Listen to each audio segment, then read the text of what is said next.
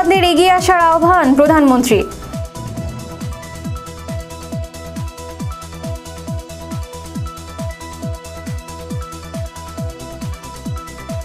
Philippine নাগরিকদের ধোঁকা দিতে আরসিবিসির মামলা, বললেন আইনমন্ত্রী।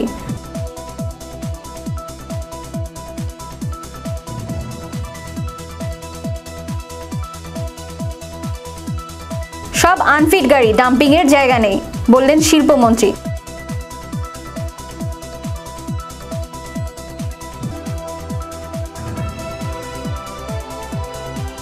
এবং অরফানেজ মামলায় খালাস চেয়ে খালেদা জিয়ার আপিল।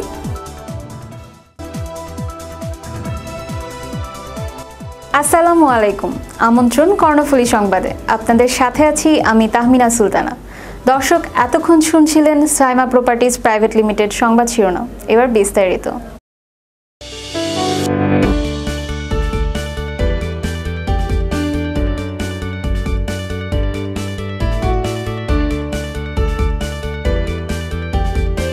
দালান নির্মাণের এক বিশ্বস্ত প্রতিষ্ঠান সাইমা প্রপার্টিজ প্রাইভেট লিমিটেড, আপনার উপরে ওঠার সঙ্গী। বিত্তবানদের শিক্ষার প্রসারে এগিয়ে আসার আহ্বান জানিয়েছেন প্রধানমন্ত্রী শেখ হাসিনা। দুপুরে টাঙ্গাইলের মির্জাপুরে রণদা প্রসাদ সাহা স্মারক স্বর্ণ পদক বিতরণ অনুষ্ঠানে প্রধানমন্ত্রী কথা বলেন। নারী শিক্ষা বিস্তার ও মানব সেবায় কুমুদিনী ট্রাস্টের সার্বিক কার্যক্রমে সরকারের সহায়তা অব্যাহত থাকবে বলেও জানান তিনি। আমাদের আজকের শিশুরা আগামী দিনে যারা কর্ণধার হবে তাদের জন্য একটা সুন্দর জীবন, সুন্দর ভবিষ্যৎ। রিজার্ভ চুরির ঘটনায় ফিলিপিন্সের Rizal commercial banking corporation আরসিবিসির Bangladesh ব্যাংকের বিরুদ্ধে যে মামলা করেছে তা আইন আচরণ বিধি মেনে করেনি, এই মন্তব্য করেছেন আইনমন্ত্রী আনিসুল হক। সচিবালয়ে ঢাকায় নিযুক্ত জাপানের রাষ্ট্রদূত হিরোয়াসু ইজুমির সঙ্গে কথা বলেন তিনি। মামলার ঘটনায় বাংলাদেশ ব্যাংকের ভূমিকা মানহানির মতো কোনো বিষয় ছিল না, এটি ফিলিপাইন নাগরিকদের ধোঁকা দিতেই করেছে বলে মনে হচ্ছে, জানান মন্ত্রী। আরসিবিসির কর্মকর্তাদের যেই আচরণটা, সেটা আমার কাছে সেটা সত্যি সত্যি আইনি আচরণ বলে আমার মনে হয় নাই। আর মামলাটা করাটা আমার মনে হয় যে তারা তাদের নিজেদের দেশে মানুষকে ধোঁকা দেওয়ার জন্য একটা মামলা করছে। কুমিল্লা থেকে অপহরণের 1 মাস 11 দিন পর কিশোরীকে চট্টগ্রাম থেকে উদ্ধার করেছে র্যাব। এ সময় 4 অপহরণকারীকে আটক করা হয়েছে। সকালে চট্টগ্রামের হালি শহর থেকে তাকে উদ্ধার করা হয়। র্যাব 11 এর ভারপ্রাপ্ত কমান্ডার শেখ বিল্লাল হোসেন জানান, অপহরণকারী চক্রের মিন্টু ও জেসমিন জানুয়ারি মাসে কুমিল্লার লাকসামের একটি বাসা ভাড়া নেয়। পাশের বাড়ির 8ম শ্রেণীর ওই কিশোরীর সঙ্গে জেসমিনের সুসম্পর্ক গড়ে ওঠে। গত 5 ফেব্রুয়ারি ওই স্কুল ছাত্রীকে অচেতন করে অপহরণ করা হয়। পরে পরিবারের কাছে মোবাইলে 50,000 টাকা মুক্তিপণ দাবি করে অপহরণকারীরা। এ ঘটনায় লাকসাম থানায় একটি সাধারণ ডায়েরি করেন অপহৃতের মা। এই চক্রটি বিভিন্ন এলাকায় বাসা ভাড়া নিয়ে কিশোরীদের অপহরণের পর অনৈতিক কর্মকাণ্ড চালাতো বলে জানায় র্যাব।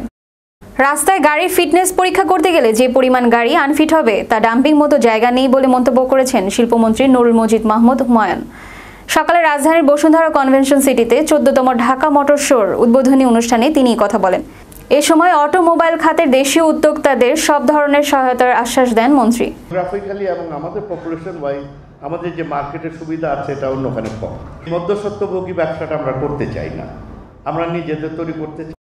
জিয়া অরফানেজ ট্রাস্ট দুর্নীতি মামলায় বিএনপি চেয়ারপারসন খালেদা জিয়াকে হাইকোর্টের দেয়া 10 বছরের কারাদণ্ড থেকে খালাস চেয়ে আপিল দায়ের করা হয়েছে। আপিল আবেদনে খালেদা জিয়ার জামিনও চাওয়া হয়েছে। বৃহস্পতিবার আপিল বিভাগের সংশ্লিষ্ট শাখায় খালেদার আইনজীবীরা প্রায় 200 পৃষ্ঠার এই আপিল দায়ের করেন। খালেদা জিয়ার আইনজীবী প্যানেলের অন্যতম সদস্য ব্যারিস্টার কায়সার কামাল বলেন, আপিলে বলা হয়েছে খালেদা জিয়ার আইনজীবীদের শুনানির সুযোগ না দিয়ে হাইকোর্টের একতরফা রায় দিয়েছে, যা অযৌক্তিক ও অগ্রহণযোগ্য। তিনি আরও বলেন, উচ্চ আদালতের অবকাশকালীন ছুটির পর আপিল শুনানির উদ্যোগ নেওয়া হবে। স্বরাষ্ট্রমন্ত্রী আসাদুজ্জামান খান কামাল বলেছেন, ডাকসু নির্বাচন সুষ্ঠু ও সুন্দর হয়েছে। পর্যায়ক্রমে সারা দেশের কলেজ বিশ্ববিদ্যালয়গুলোতে ছাত্র সংসদ নির্বাচন অনুষ্ঠিত হবে। দুপুরে চট্টগ্রামের রাউজান উপজেলা অডিটোরিয়ামে অনুষ্ঠিত মাদক ও জঙ্গি বিরোধী সমাবেশে প্রধান অতিথির বক্তব্যে এসব কথা বলেন স্বরাষ্ট্রমন্ত্রী। সংবাদ শেষ করব, তার আগে শিরোনামগুলো জানিয়ে দিব আরও একবার।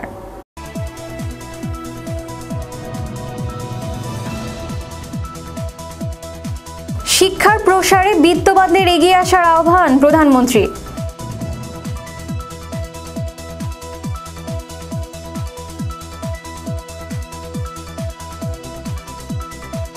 ফিলিপাইন নাগরিকদের ধোঁকা দিতেই আরসিবিসির মামলা, বললেন আইনমন্ত্রী।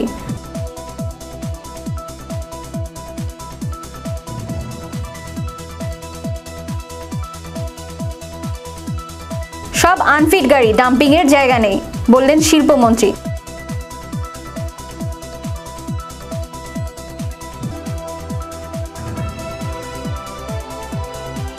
এবং অরফানেজ মামলায় খালাস চেয়ে খালেদা জিয়ার আপিল।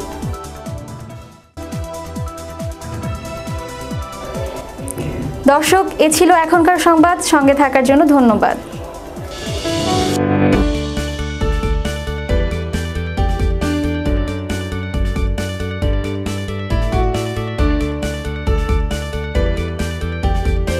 দালান নির্মাণের এক বিশ্বস্ত প্রতিষ্ঠান সাইমা প্রপার্টিজ প্রাইভেট লিমিটেড, আপনার উপরে ওঠার সঙ্গী।